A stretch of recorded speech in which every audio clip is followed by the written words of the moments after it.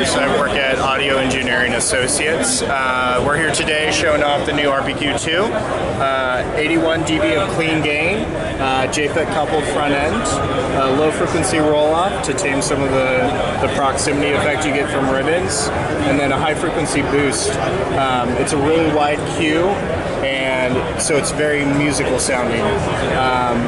When you're at like this position here, you're doing 20 dB of gain at 20K, but you're also pulling up down at like 1K, 3 dB or so.